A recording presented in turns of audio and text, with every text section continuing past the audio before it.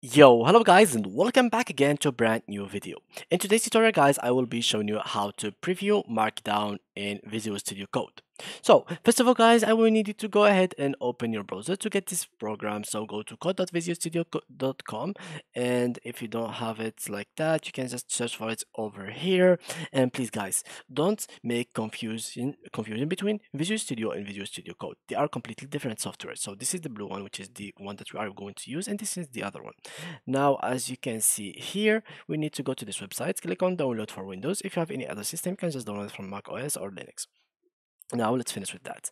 So, as you can see, typically what you have to do after downloading it is the installation process. So it's pretty simple. You just have to install it. Next, choose the languages, and you will be done with it. Now, what you have to do is go to our software and then go to our extensions. From here, guys, let's go and search for Markdown. So this is the extension that we will need to search for, and it is this one. So and tip basically, guys, and if you don't have this extension here, you can just click on Shift Control Shift X, and you will find it. So let's click on install, and let's wait. Here we go.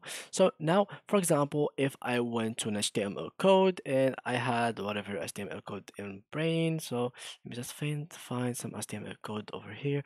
Oh, let me just go for example. So basically what it does, this one is it makes like, it gives you like an additional page over here or markdown. So you can use this to make actually a markdown or whatever you'd like it to do. So whatever thing you write it here in HTML, you will be actually to see it in here as well.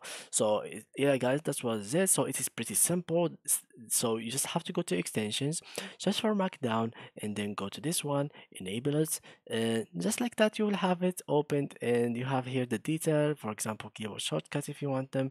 Here is what you can do, and yeah, that was it guys. So thank you guys for watching, and see you in the next tutorial.